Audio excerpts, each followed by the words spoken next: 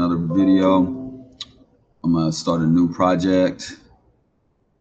Again, I'm going 5x7. Let's title this one No Place for Hate. All right, so that's our theme. We've already learned how to use the text tool. All right, so I want you to type some words. Make sure you type in no place for hate.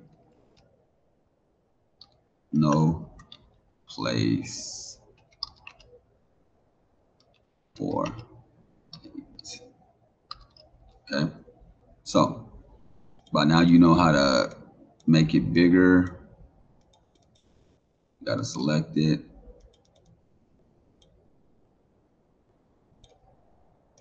Select the whole thing. You can go to size right here. Just make it bigger. You can change your fonts. These will give you a preview. If you really want to make it even bigger, then you just click on the selection tool and then you can scroll it however you want to, okay? All right, so with this project, this is our theme. We are also working on using different type of drawing tools, okay? So right here you have a brush tool, like a paintbrush, and you have a pencil tool. Those are the two that we're mainly using. So let me click on my brush tool, okay?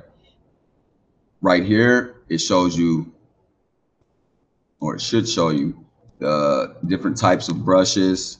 It shows you the different type of brushes and the sizes right here, okay? So not that one, this one. So if you want like a round brush, you can go there. If you want like a paint spray can, you go there. I want you to experiment with the different types of brushes, okay? It says text layer must be rasterized first. Some reason they always ask you to do that. But really, we actually should be working on a different layer anyway. So let's go add a layer right here. This is going to be on top of it.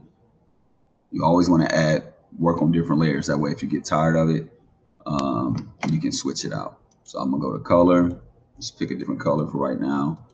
And then I'm going to paint on top of it. So it shows you, I'm just going to practice with these different tools, okay? Different sizes.